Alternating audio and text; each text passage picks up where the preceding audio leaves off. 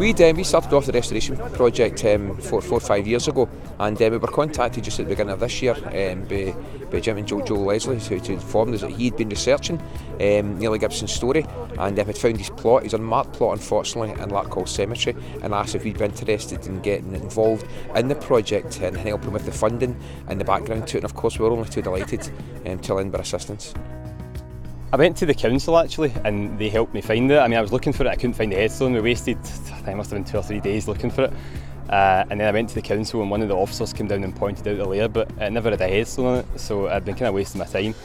And then when I found out that it never had a headstone, I thought that had to be rectified. Neilly Gibson is one of the greatest players undoubtedly ever to play for Rangers. He's a member of the 1898-99 Invincibles team, which is famous in itself, but he plays with Rangers for a decade and achieves, I mean, he's part of the team which wins 4 Scottish League Championships, 3 Scottish Cups, you know, a very, very illustrious career with Rangers.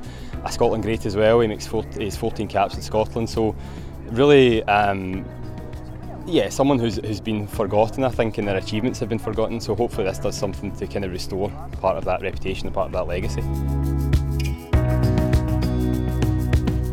The first thing I had to do was find Neilly's family. That took me 6 or 7 months to find some relatives of Neilly, because you can't do anything in the grave until you find permission. You get permission from the family. So after that, once I'd done that, I contacted the Restoration of Rangers Graves project, and they generously agreed to put up half the money, a substantial amount to fund that. But I always thought it would be good to have a contribution from Rangers fans in Larkhall.